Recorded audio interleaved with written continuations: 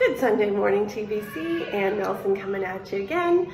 Just want to spread some joy, share some announcements, and just let you know how much we're thinking about you. We're here near the end of phase 1 in our reopening plan. More people are getting vaccinated, which is great, and our numbers are lower of COVID-19 infections, which is also great. So pray for all those that are in the hospital, that are suffering from COVID-19, that they'll get well, and pray that our number of infections will keep going down and down so that we can get to phase 2 on June 16th. And then hopefully a couple weeks after that, we can go to phase 3 where we can open up in person again, which I am so excited for. Just want you to be thinking about our rooted youth and our high school youth, because it's soon coming up to graduation.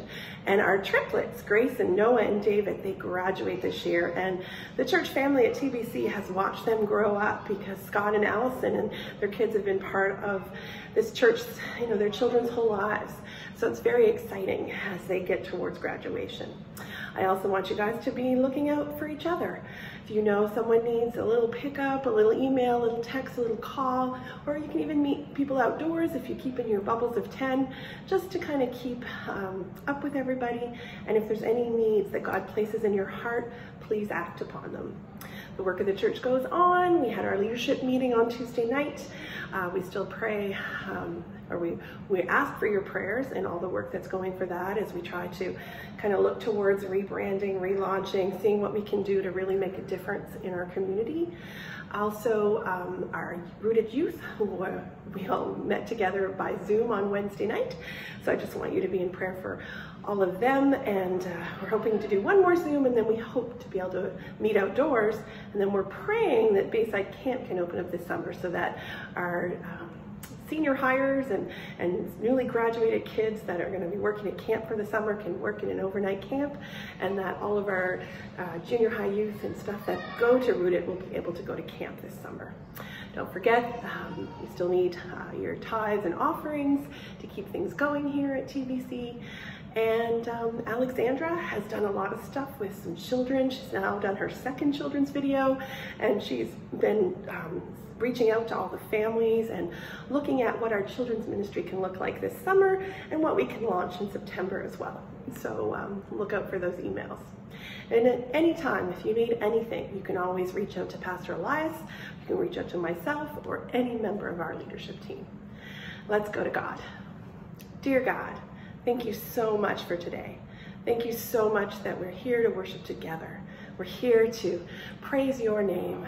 And Father, with all the things happening in our world, with all the signs of injustice and prejudice and racial inequalities, Father, just help us all just see each person the way you do, that every person in this world is worth dying for, and they are worth showing unconditional love to.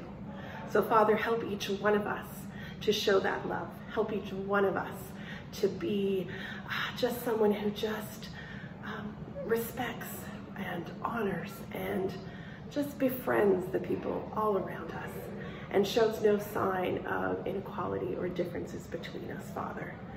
And Father, just be with the pastor, be with the music and the different components of the service today, and may this whole service come together to be a blessing for those who are watching it. I pray all this in Jesus' name. Amen. Have a great week, TBC. We'll hopefully see you soon. Hi everybody, I have one quick announcement. We have started a new program for the children of TBC.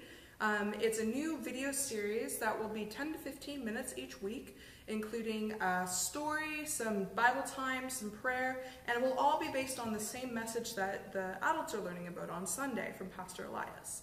So this video will be out on our TBC Facebook and YouTube by Saturday morning, if not before. So I just encourage you to check it out, see if you can learn some great things from it. If this is not a useful tool for you, feel free to let me know that too, because knowing what is beneficial and helpful for the families in this church will help us know how to move forward a little bit with some children's ministry stuff in the future as well. So thank you, and I hope you check it out, and I hope you can learn great things from it as well.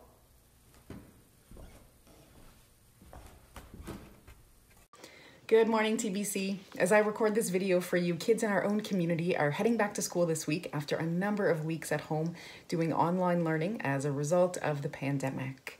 We have experienced the effects of the COVID-19 pandemic on education in our own community, in our province, and in our country. And I want to remind you that the pandemic has had devastating effects on education in countries around the world, especially in the global south.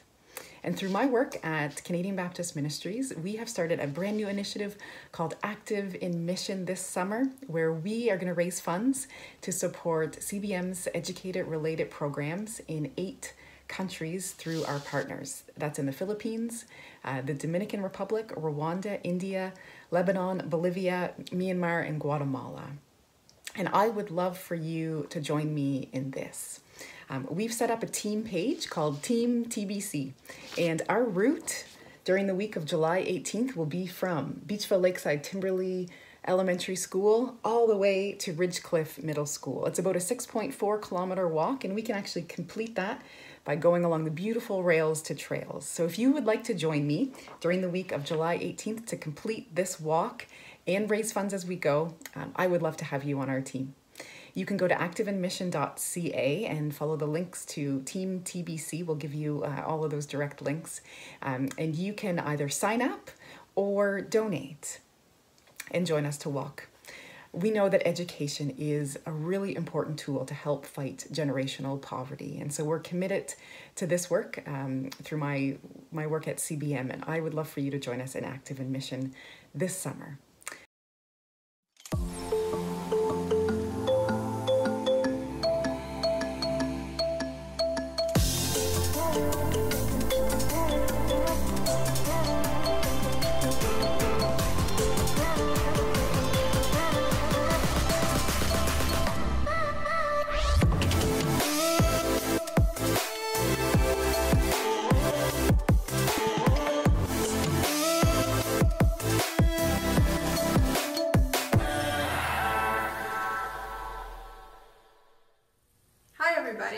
It's always a little bit strange singing along in your living room, but if you can today, the words to this song are simple, and I want this prayer to be on your hearts today as we go through today's service.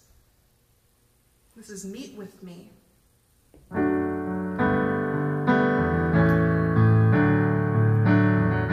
I'm here to meet with you. Come and meet with me. I'm here to find you. Reveal yourself to me. As I wait, you make me strong as I long. Draw me to your arms as I stand. I'll sing your praise. You come and fill this place. Won't you come and fill this place?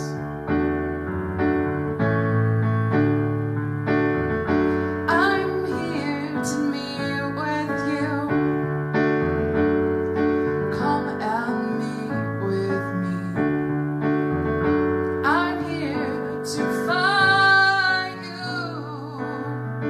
Reveal yourself to me. As I wait, you make me strong as I long. Draw me to your arms as I stand. I'll sing your praise. You come and fill this place. Won't you come and fill this place? We may not be together, but we know that God can fill whatever place we're in.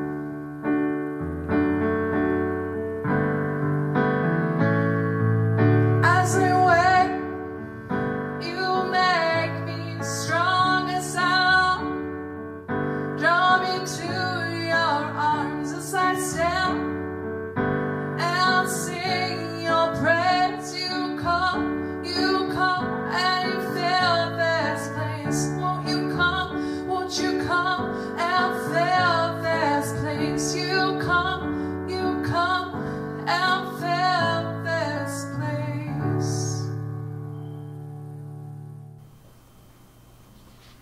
Hello friends, Miss Edna here, and Joy as well, Miss Joy. And we're so glad to have her back today. And the last time that Joy was here, she showed us a picture that she made, a beautiful picture with her name on it. And it's spelled J-O-Y. J-O-Y spells joy. And do you want to tell us again what it means? Yeah. J is for Jesus, right? And O is for others. And Y is for you, or me. Good job. That's good, Joy. And so pretty. And you use some pink. It's my favorite. We know that, and that's my favorite too. And joy is a fruit of the Spirit as well, isn't it? And today, I believe you made another beautiful picture. And this one says love, and it's spelled L-O-V-E. Yep. And I see you made a beautiful heart for the letter O. Yeah, it's love. That's right. Hearts usually represent love, don't they? And you use some very pretty pink for the letters. All pretty pink colors. Yeah, it's my favorite. Right. And love is also a fruit of the Spirit. The Bible tells us that God is love, and that we should love one another as well. And the last time that you were here, you sang a song about the word joy. Do you know a song about love? Yeah. Would you like to sing it for us? Well, okay. All right, that would be nice. Can you sing it for us now? Okay. Don't be shy. All right. Love, love, love, love. The gospel in the word is love. Love your neighbor as your brother. Love, love, love. Very nice. I like that. Good job. And sometimes it's not real easy to love some people, but Jesus loves all of us, yeah, and he loves everyone else, and he wants us to try and love everybody as well. And there's Cookie came to say hi. Hi, Cookie. Well, we hope everyone has a good week, and remember the word love, and maybe you can make a picture too with love. No, stop. And we'll see you all again soon. Bye-bye.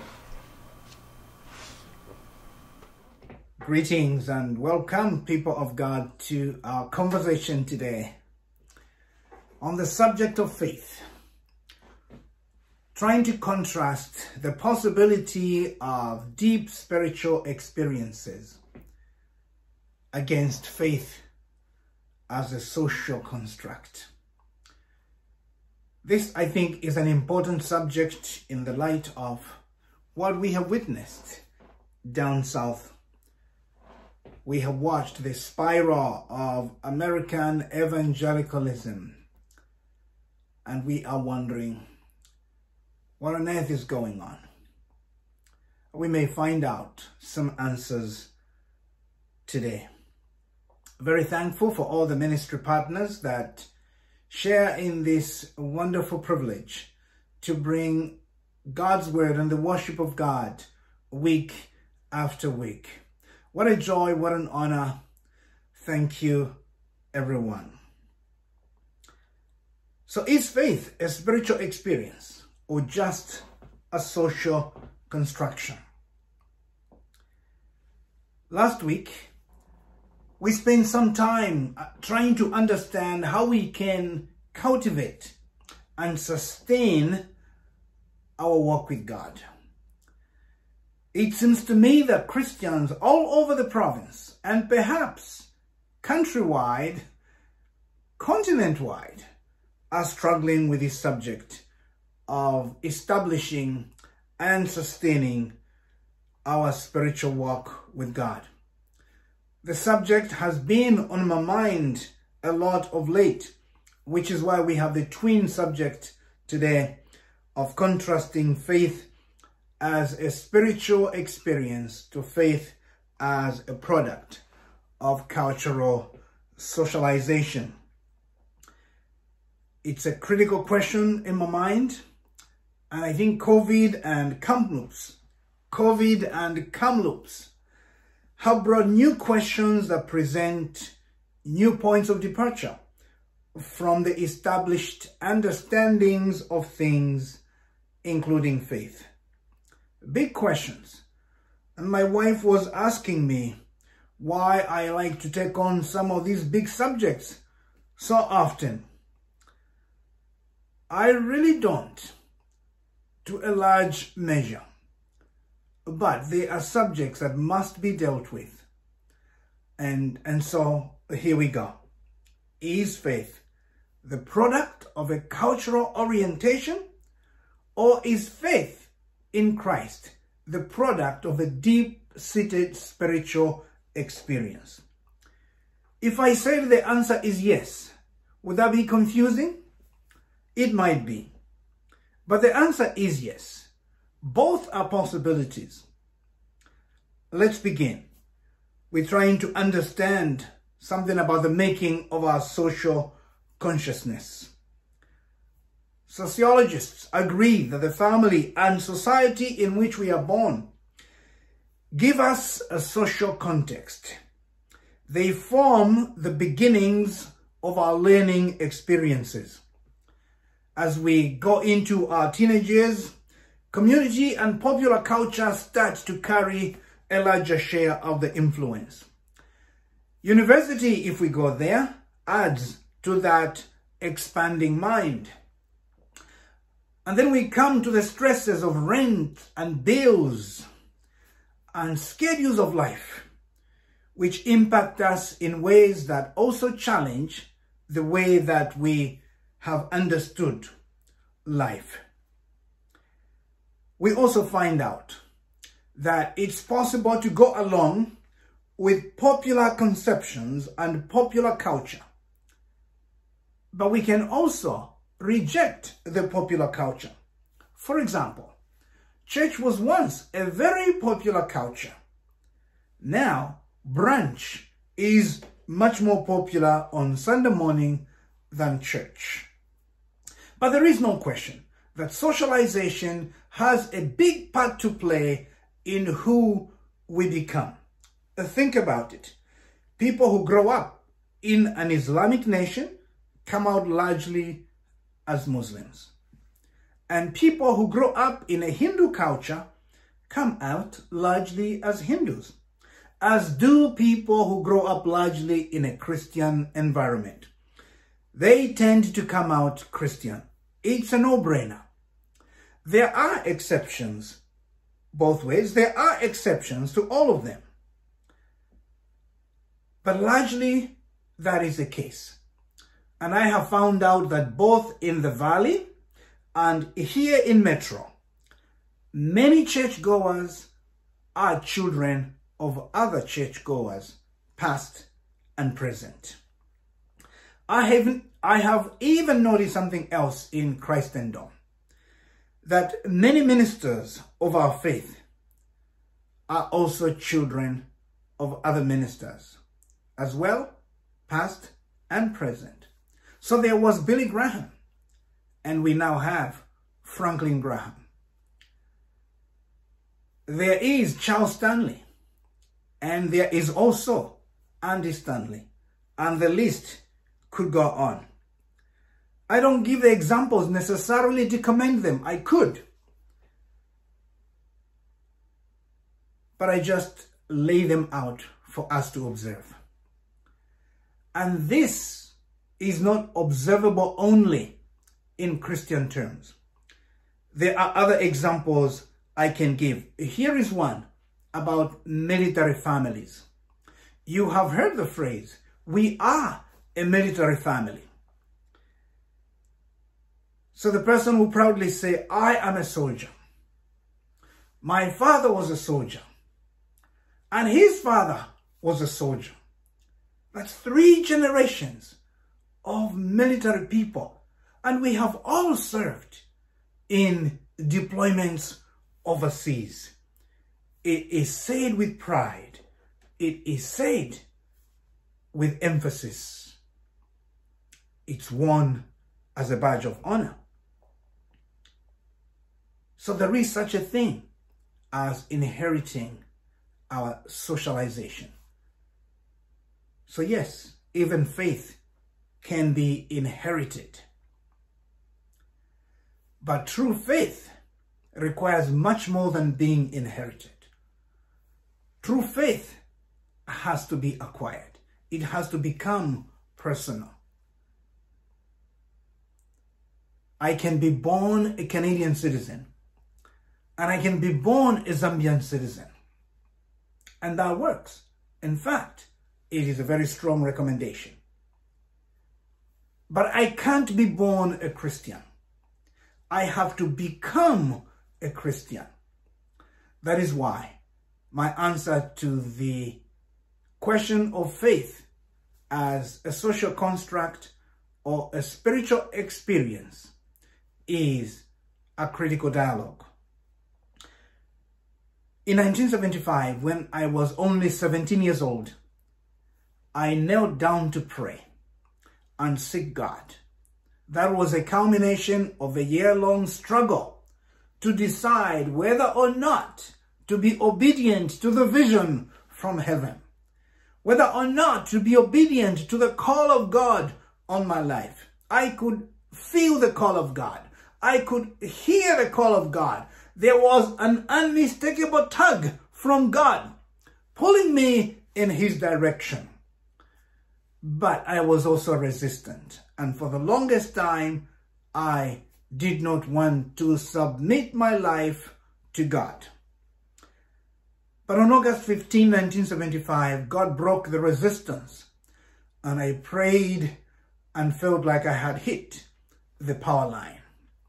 The impact was instant. The sense of peace with God that is promised in the Word, I found.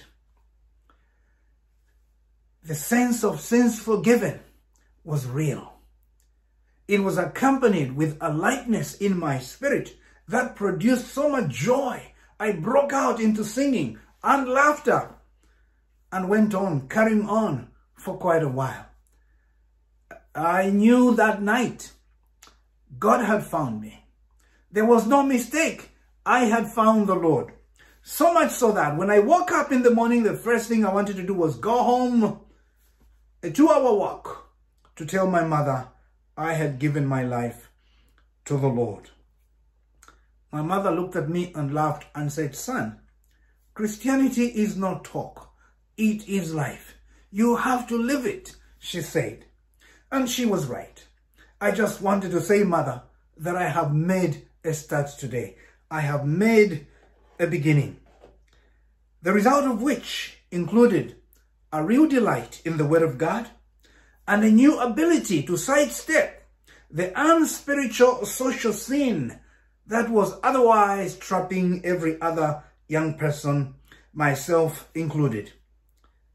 But after that change, I joined the disciplined children of God who were working super hard to live by the book. In fact, it was so compelling for me that that is where I trace the beginnings of the calling to the Christian ministry. The only thing I wanted to do those days was tell everybody else about the joy of the Lord, that Jesus had come into my life, and that you need Jesus, my friend, my brother. You need Jesus. What happened to me that day lives with me to this day. But let me share with you one way in which it showed up. It's something I have called an insane commitment to God. And you will really see from this example that I was really turned on by God. I was really on fire for God as a 18-year-old college kid. I became chairperson of the Christian Fellowship at Evelyn Hone College of Applied Arts and Commerce. That's where I studied for the diploma in journalism. That gave me 3 meetings. Monday, Tuesday, and Wednesday I was chairing meetings on campus. Thursday was our midweek fellowship time at the Great Lusaka Baptist Church, and so I would head there every Thursday without fail. Friday was hangout time with the working adults, the graduates of institutions like our college, who used to gather for Bible study and some light moments of life. We hang out there like that little child who wants to tag along to the big brother or big sister and sticks on them like a bad smell. We enjoyed doing that. And Saturday was young people's fellowship. Sunday, of course, was church. And we had it morning and evening. Did I miss any one of those? No. So you knew where to find me at those specific times each of those days. How could a 17, 18-year-old give that kind of commitment living on a college campus? Well, it was possible because God did something special. Let me contrast that with a social faith. When God is a social construct, participation is based on affiliation. So if your parents go, or your friends, or your grandparents, then you are likely going to go. And children raised in faith-based families tend to quit when they hit college. The faith is not strong enough to carry them through the rigors of college life. They join the so-called progressive mindset where the authority of the word does not apply. But watch this. When they go home to visit, they go back to church with their parents. Faith as a social construct is dependent on the social group. And what the social group is doing, everybody else seems to be doing.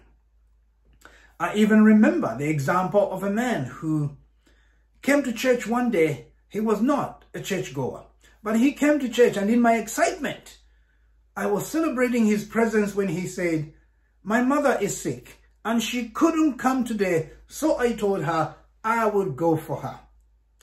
Faith as a social construct. It takes us to church for reasons other than God. And then, of course, we have seen the politicization of faith in the United States. In fact, we could say the weaponization of faith in the United States. The word evangelical used to mean commitment to a particular historical position on the word of God, where the word of God had the final say. I had to come to Canada to find out that in America, it also, or either, or only means being a member of the Republican Party. When faith is a social construct, it can be overtaken by the culture. That's what we are seeing there. There is something else we will see when faith is a social construct. Giving of offerings to the house of God is dependent on exciting projects or loyalty to the institution or some of its leaders. As a result, it is sporadic and it is not an act of worship to the eternal God. And it can even be used as a weapon of protest for a variety of reasons. And when the big crises of life arise, faith as a social construct will not be adequate. And the biggest danger is probably that faith as a social construct tends to marry the spirit of the age. And as the late great Alan P.F. Sale wrote, the church which marries the spirit of the age will be a widow in the next age. And such faith tends to lend itself to be misused for the wrong purposes by the culture, which is how the church was used to justify slavery and oppression. I wish I could say that that was or is unthinkable. But enough injustices persist today under our watch, and these will shock future generations when they look back on our time in the faith. So yes, we should be outraged with slavery and oppression and marginalization, but we should think about the privileges we have in this culture while others live either without or with much fewer privileges. We're going to pause now for other elements in the worship service, and we will resume with consideration of faith as a cleanser of culture en route to our quest for deep spiritual experiences. Hi everyone. Our scripture today is Acts 26 verses 1 to 11, and it's from the Message translation. I couldn't just walk away is the title. Agrippa spoke directly to Paul. Go ahead, tell us about yourself. Paul took the stand and told his story. I can't think of anyone, King Agrippa, before whom I'd rather be answering all these Jewish accusations than you, knowing how well you are acquainted with Jewish ways and all of our family quarrels. From the time of my youth, my life has been lived among my own people in Jerusalem. Practically every Jew in town who watched me grow up, and if they were willing to stick their necks out, they'd tell you in person, knows that I lived as a strict Pharisee, the most demanding branch of our religion. It's because I believed it and took it seriously, committed myself heart and soul to what God promised my ancestors. The identical hope, mind you, that the 12 tribes have lived for night and day all these centuries. It's because I have held on to this tested and tried hope that I'm being called on the carpet by the Jews. They should be the ones standing trial here, not me. For the life of me, I can't see why it's a criminal offense to believe that God raises the dead. I admit that I didn't always hold to this position. For a time I thought it was my duty to oppose this Jesus of Nazareth with all my might.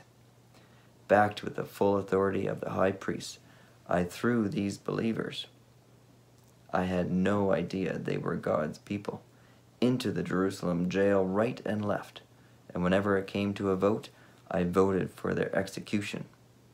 I stormed through their meeting places, bullying them into cursing Jesus, a one-man terror obsessed with obliterating these people. And then I started on the towns outside Jerusalem. Good morning, Timberley Baptist Church. Happy Sunday. I'm just going to lead us in a quick prayer. Dear Lord, we come to you today to spend time in your presence and to praise you, O God. Today I lift up the congregation of Timberley Baptist Church to you and pray for the spiritual growth of the church. Dear Lord, I just ask that you stir up our hunger and desire for you. We love you and we ask for a fire to burn in our hearts for you. As we walk daily with you, please give us the wisdom and discernment for the choices we make, for the things we take in and learn every day. I ask that especially in this time of social media and information overload, I pray that you give us the wisdom to make choices that reflect you in this world. I ask you, Lord, to give us wisdom in situations and circumstances that you have placed before us and for future challenges to come. Please give us the gift of wise words so that we can support each other and help those around us. I pray for the spiritual growth of the church as well as each person in our church family, that you give us the courage and strength we need to grow in our relationship with you. I ask that you help us face the things that we are fearful of so that we may grow strong in you, Lord. I pray also for our hearts in Christ to be softened. Please give us soft hearts that are quick to repent, quick to forgive, and quick to seek you, Lord. I pray that you give us hearts that are slow to anger. During this time of social isolation and virtual connections, I pray for our church members that we may find in each other support that will build us up in you and will help us be spiritually strong. As iron sharpens iron, so we rely on the strength of fellowship. I pray that during these times we are strengthened in each other. Lord, there's none like you in heaven above or earth beneath, and we praise your holy name. In Jesus' name, amen. Now I'll be reading from Acts 26, verses 12 to 23. One day, on my way to Damascus, armed as always with papers from the high priest authorizing my action, right in the middle of the day, a blaze of light outshining the sun, poured out of the sky on me and my companions. O King, it was so bright, we fell flat on our faces. Then I heard a voice in Hebrew, Saul, Saul, why are you out to get me?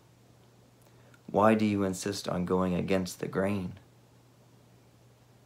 I said, Who are you, Master? The voice answered, I am Jesus, the one you're hunting down like an animal. But now, up on your feet, I have a job for you.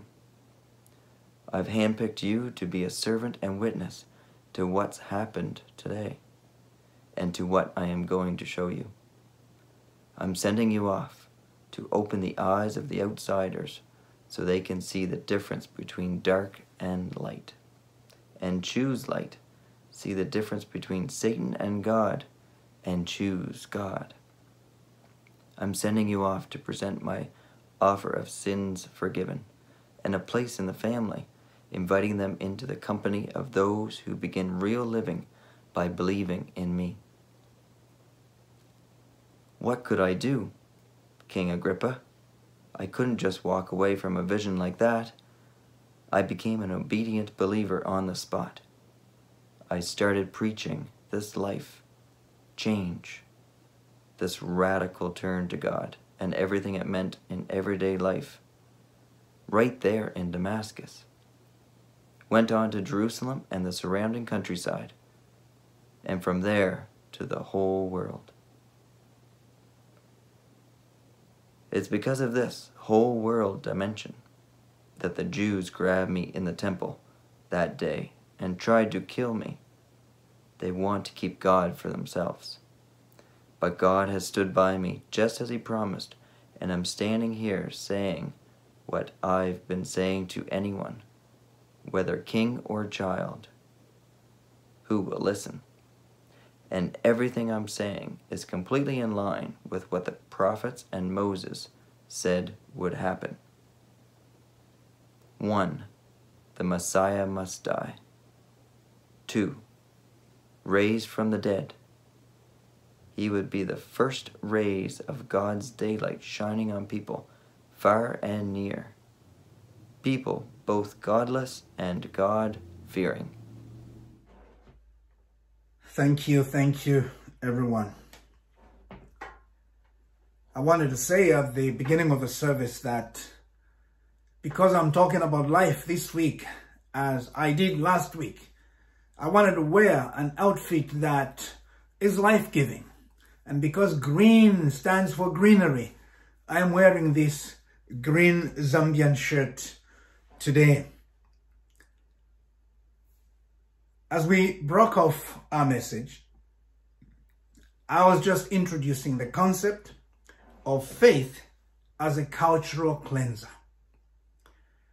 When Jesus said that we are to be salt and light, he meant for us to have the same effect on society that salt has on things where it is applied. There are three significant things that salt does. Number one, it disinfects. And because it disinfects, it can preserve. And I think best of all, salt gives flavor. There it is. It can disinfect, it can preserve, and it can give flavor.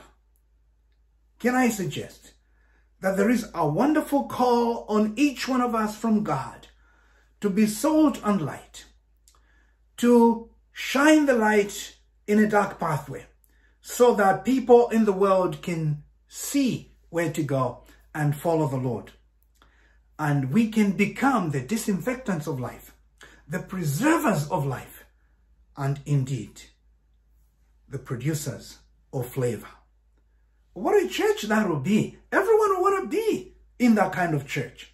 And we have the opportunity to be that kind of church.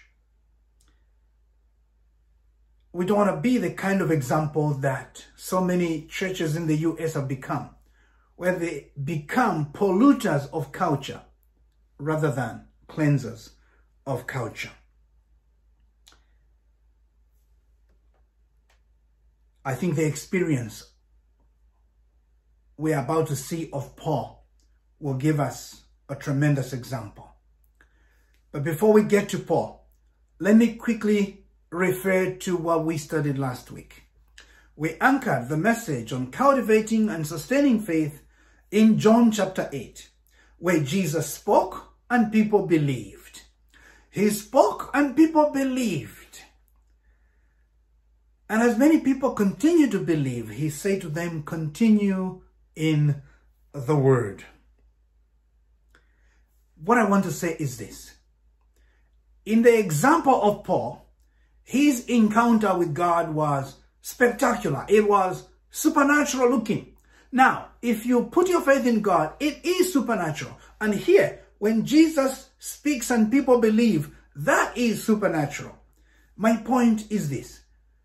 When you believe quietly or loudly, that faith you develop, the spiritual experience of that, and others to follow can be as big, as powerful, and as flashy as the one we're about to see in the life of the Apostle Paul. The encounters are never the same. Remember that Moses encountered God through the burning bush image. That is what allowed him to get into earshot of God, to hear the call of God. The disciples on the road to Emmaus felt the burn of the word when Jesus was speaking to them on the road. They asked each other, didn't our hearts burn within us when he spoke to us on the road to Emmaus? The beauty of the word of God. I hope somebody's heart is burning as you hear the word of God being proclaimed right now. And yes, then there was that great roadside experience of the Apostle Paul that Tom read about for us. Paul's roadside appearance, Christ's roadside appearance to Paul came in lightning fashion. You could say that Paul saw at the time got special CAA roadside assistance. My car has broken down enough the last little while that I have roadside assistance on my mind.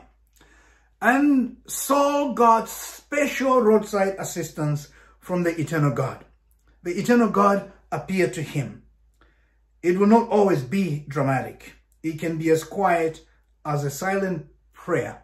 But encounter God you must, in whatever form, if you want to have a true spiritual experience that's more than just a social construct. So in Acts 26 verse 19, Paul shares his testimony of how he was on his way to Damascus to go and get permission to be torturing and killing the people of God, when God appeared to him and asked him, Saul, Saul, why do you persecute me? In the Message translation of the word, here is verses 19 and 20 of Paul's words. What could I do, King Agrippa? I couldn't just walk away from a vision like that. I became obedient as a believer on the spot. I became an obedient believer on the spot. I couldn't just walk away from a vision like that. So I started preaching this life change, this radical turn to God, and everything in it, right there in Damascus. And I went on to Jerusalem, the surrounding countryside, and from there to the whole world. Paul had a great encounter. But isn't it wonderful to hear him say, I couldn't turn away from that vision? Have you had a deep spiritual encounter that you couldn't turn away? That kind of vision is a power that will impact your life the same way that it impacted Paul's life. But can human beings outside of the Bible save with this kind of insanity such as we see in Paul? That is why I told you about that young 18-year-old earlier. But observe that even though Paul had this spectacular experience, the key was obedience. I was not disobedient to the vision from heaven. I could not turn away from a vision like that.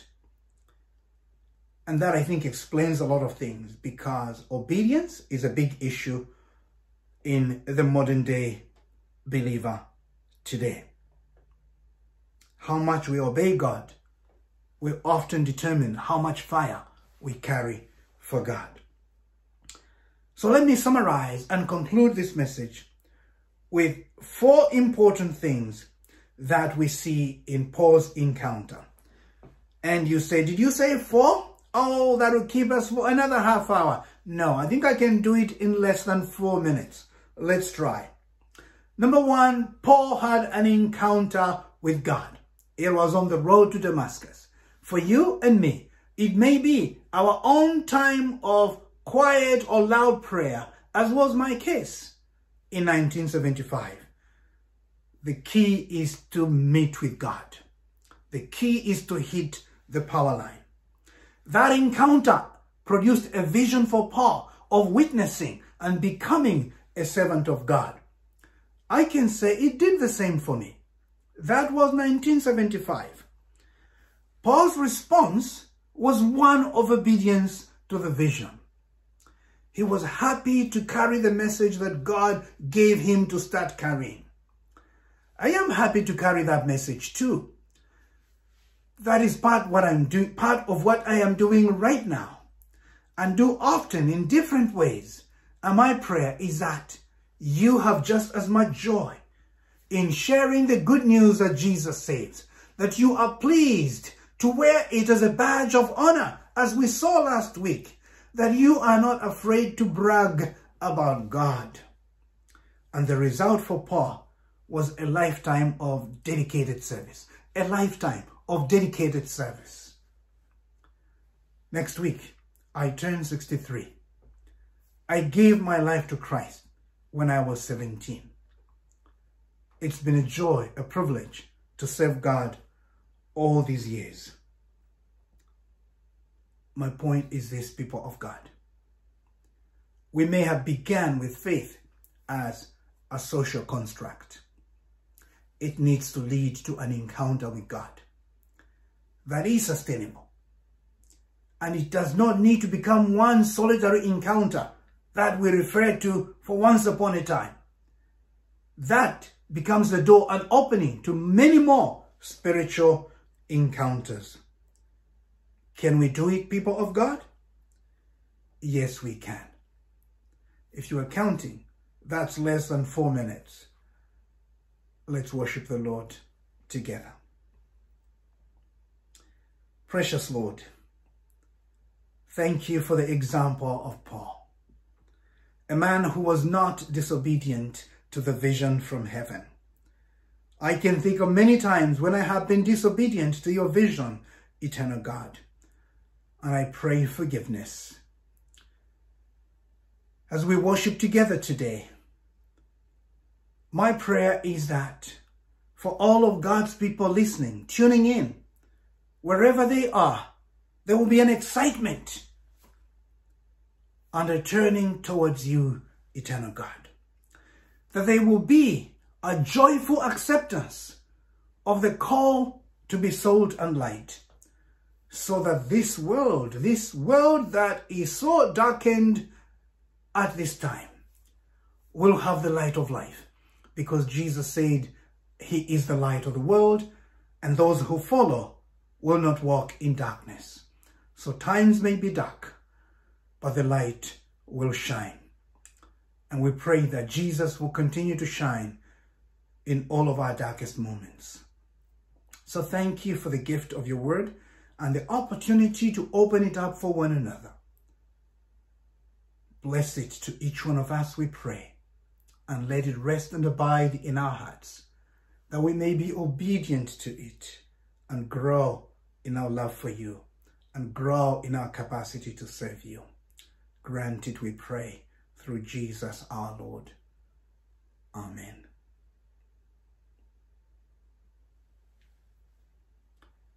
Amen. Thank you for joining in, people of God. And we pray that you have a blessed weekend, and looking forward to next Sunday with the women of our church leading us in worship on Father's Day. Bring it on, ladies. Bye-bye now.